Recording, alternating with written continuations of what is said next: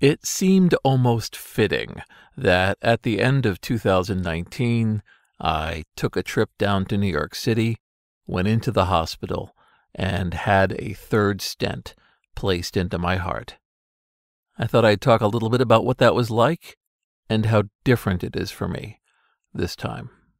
This is Jason Scott Talks His Way Out of It, a podcast about technology, history, and getting myself out of debt. Thanks to Daniel Boyd, William Hearn, and the hundreds of other supporters on Patreon and elsewhere who have been supporting me and helping me get out of debt. Twice previously, I had found myself in the hospital dealing with a heart issue. The first time, I discovered that I'd had a heart attack at least a week before. The second time was me knowing something was wrong and being verified by my cardiologist and getting another stent put in. This third time had its own interesting attributes. I've described my heart attack as like wearing a jacket of pain all over the top of my body, like there were pinpricks hitting me from every direction, and being unable to move very quickly without feeling winded and lost. By the time I stumbled into a clinic, I was in pretty bad shape. My second stent was in some ways more concerning because I knew I wasn't feeling right, and both my primary care doctor and my cardiologist didn't think there was too much wrong until I went to an emergency room, demanded to be investigated, and they found a blockage. This third time involved me, again, not feeling quite right and demanding that somebody go in there and get things fixed. Talking about one's medical situation is always very personal for a lot of folks, but I've always been somebody to overshare, and I think there's something to be learned. So here's how it went down for me. Starting about 4 months before the procedure, I started to notice that my blood pressure was going up a little bit, and I was starting to feel those weird feelings again. Weird feelings, I realize, is not descriptive enough. When you're talking about circulation, you're talking about a system that goes throughout your body, and you grow a sense of how it feels, where headaches come from, where aches and pains come from. You just learn it like a piece of music. And if you pay enough attention to it, you notice where some of the notes are wrong. In my case, I had a scattered number of places around my body: the bottom of my left foot, the top of my right shoulder, a part of my neck, a part of my inner thigh, where every once in a while I could tell something wasn't quite right. It wasn't a sharp pain, more like a pinprick, and they would all get it in succession, usually within a few minutes of each other. I didn't like that, and it was something that reminded me of the time before my second stent. At the time, I was going through cardiac rehab.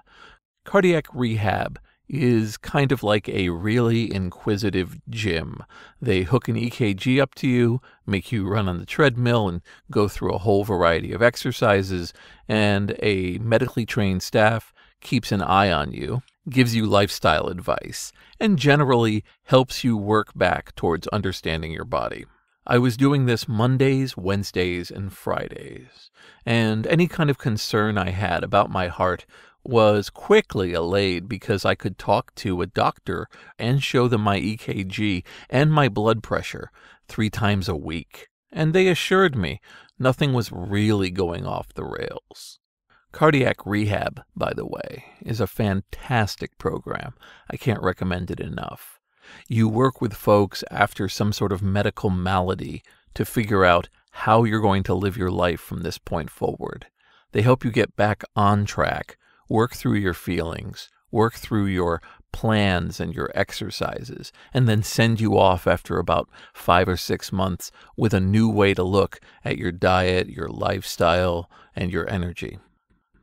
But the fact remained that as 1 month turned into 2, I started to notice those weird feelings were happening more and more.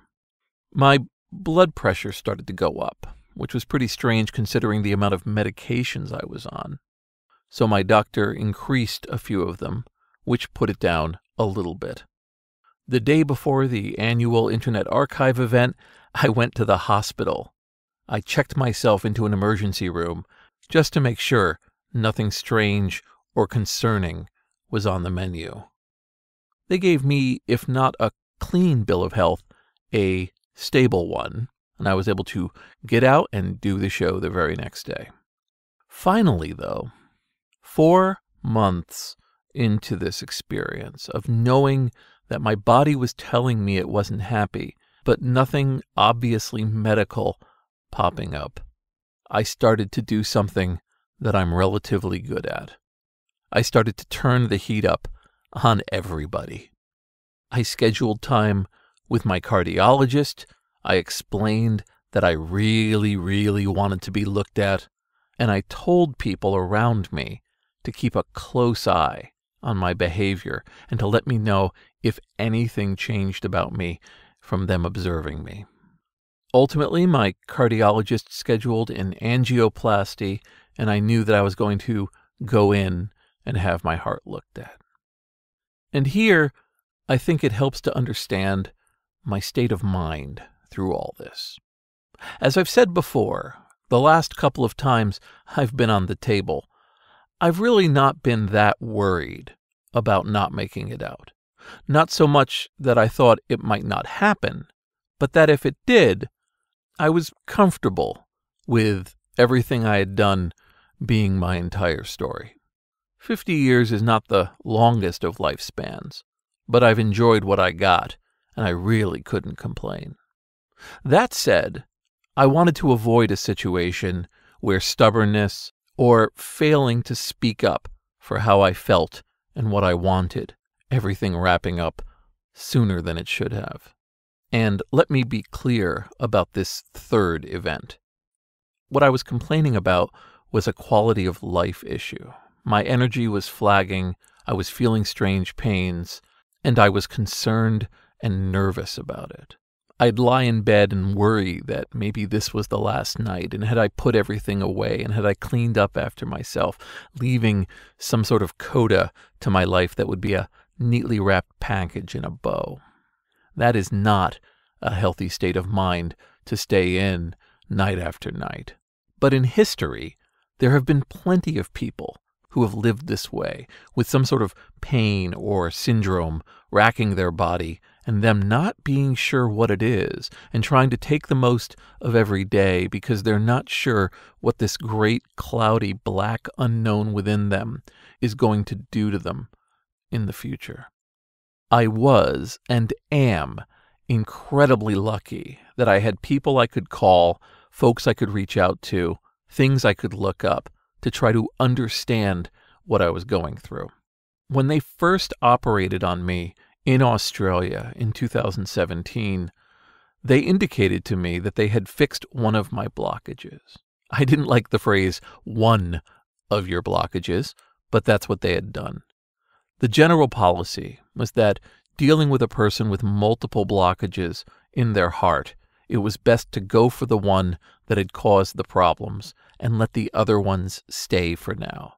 Adding more stents at one time was adding more complications, more opportunity for things to go wrong. It was just best to move in stages.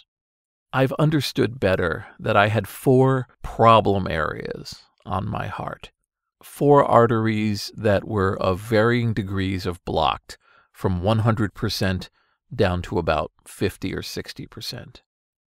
Over time, they were blocking up further and further to the point that one of the ones that was about 70 had gone up to 99%, and one of the ones at 50 was inching up every month.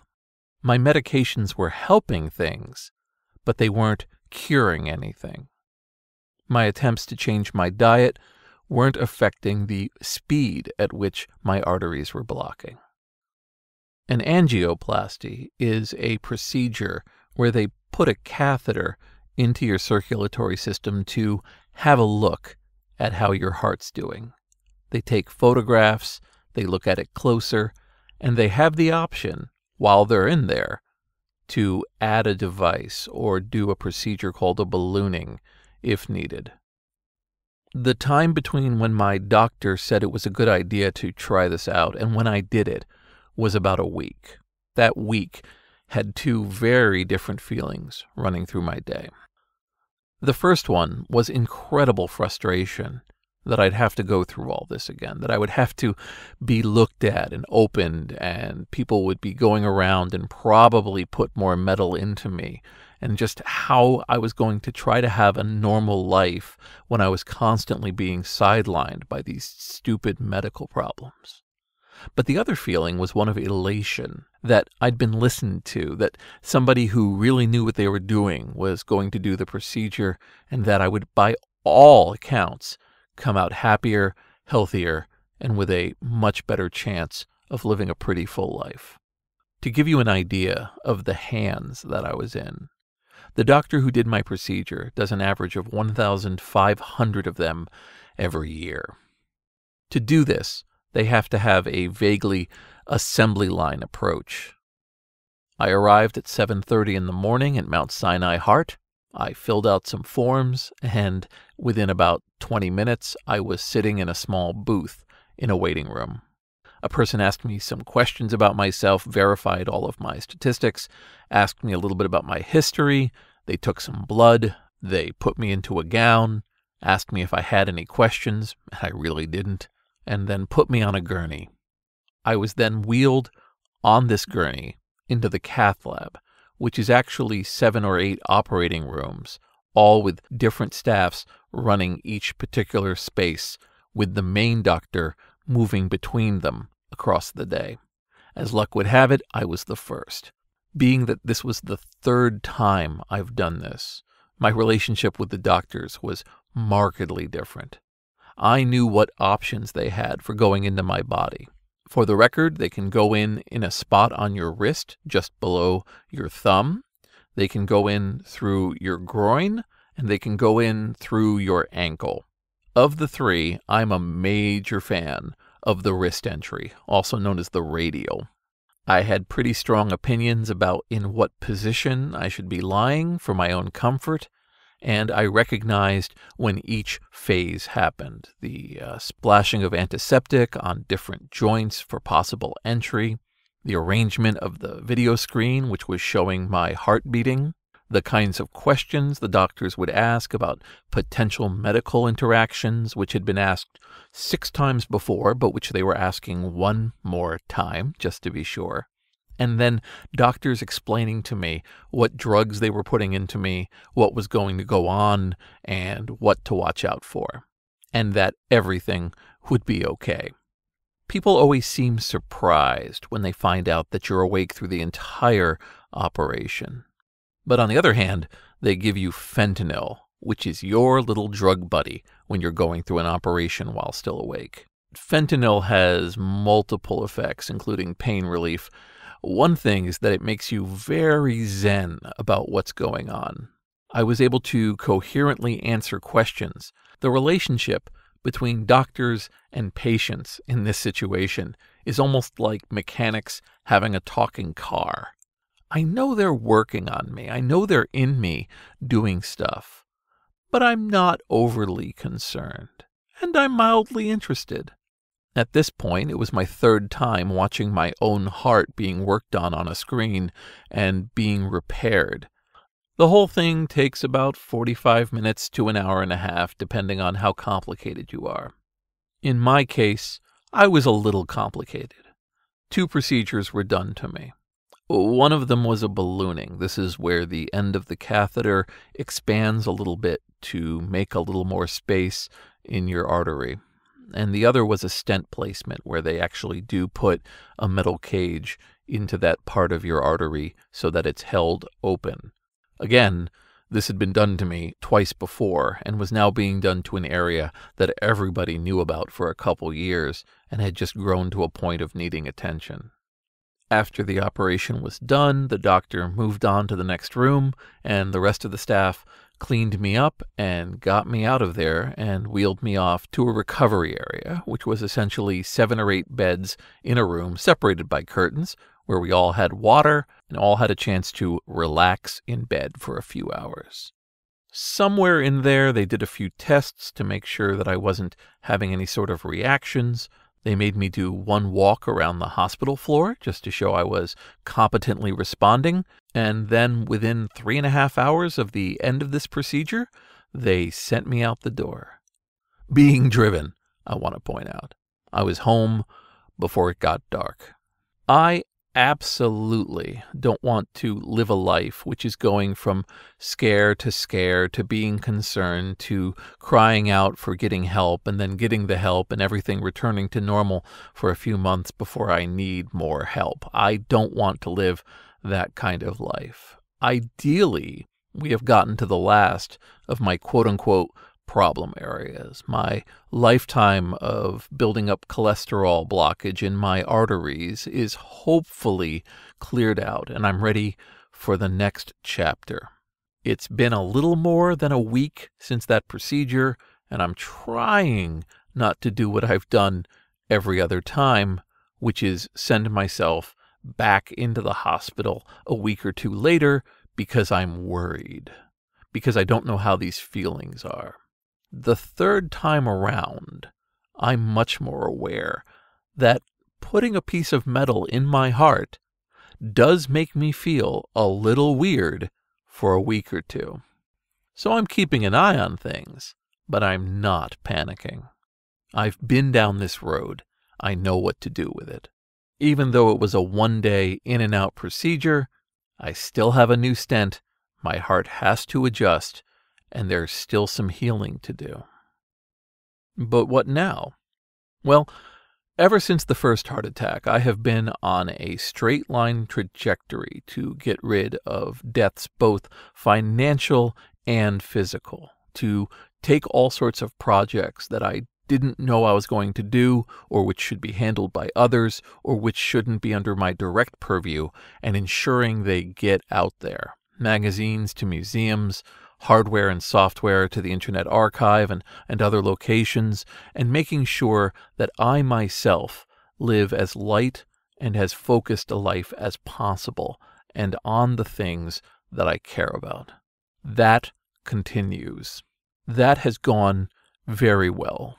When I was wheeled into that operating room, I owned 10% of the physical items that I had for my first procedure. I had moved from a home with unstable heat and temperature to a full apartment that had the space and cleanliness to ensure I wouldn't pick up something else in my travels. I rest more now. I take time more now. There's not really going to be a massive sea change in my lifestyle. I've done what I can do. Instead, I just want to focus on the paths that I've chosen, to ingest all sorts of material to teach others how to do that, to give others education and to collaborate, to share some of the load of things that I took on for myself, and to walk away from situations of stress and needless conflict, to stick with what I want to do, living a life that's a positive instead of a negative. My next episodes will be on stories and experiences, but I just wanted you to know the perspective of how this feels now. As I heal from this operation, an operation I walked into and then walked away from, I get to feel just how lucky I am, that the kind of job I have is exactly what I want to do, that the people I work with and the people I collaborate with and the people I communicate with online are the kinds of folks I look forward to seeing every day. I feel listened to, I feel respected, loved, and I can't ask for more other than to hope that I get enough time to help make others feel that way and guide and support them where what could at one time feel like a catastrophe and a great unknown simply becoming a straightforward maintenance on a nice, rainy Monday morning. This is Jason Scott talks his way out of it. Thanks to James Bekoyanu, Forrest Fuqua, Mark Pilgrim, and Scott McGrady, as well as the hundreds of other supporters on Patreon and elsewhere for supporting me and helping me get out of debt. Obviously, there will be a cost involved in this operation, but I had made a mistake in May of this year where I went to an emergency room, had them look at me, had them verify what needed to be done, then got myself both run with an expensive stress test, then transported at great cost down to New York City. This time, I was recommended for the procedure, walked in, got the procedure, and walked out. My total medical costs in May was about $6,500. I'm hoping it'll be less than half of that this time around. No other major costs or debts have come in. Everything seems to be stable, and it's just managing payments to the IRS for the foreseeable future. My statistics tell me that about 1,500 to 2,000 people listen to this podcast. That's my audience. I'm very happy so many people take an interest. Some people come in through Patreon, while others syndicate it on Apple iTunes, on Libsyn, and on YouTube. If you're connected through something other than Patreon and you wish to make contributions towards this debt repayment I'm doing, my PayPal is jason@textfiles.com. And if you wanted to make payment arrangements of some sort through another means, you can use that email address to communicate with me, or to talk about anything, really. Thanks for listening. Let's get back to stories.